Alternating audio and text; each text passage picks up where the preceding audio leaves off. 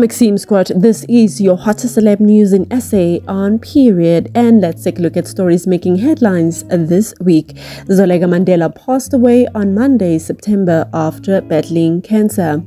An official statement confirming that Nelson and Winnie Mandela's granddaughter died was released on her social media account.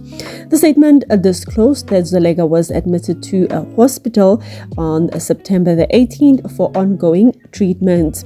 Celebrities and fans who have been following her journey, following her health update, commented with a note to the late writer. Nandi Amadida wrote, "Rest in peace, beautiful queen. Thank you for showing us what it really means to live life to the fullest." Zoleka Mandela was an activist for cancer survivors. She was resilient, hopeful, and brave. She fought a good fight of faith with a smile till the end. May her soul rest in peace. Terminally free, and that for me stands for still finding the beauty that surrounds you. Live in the present.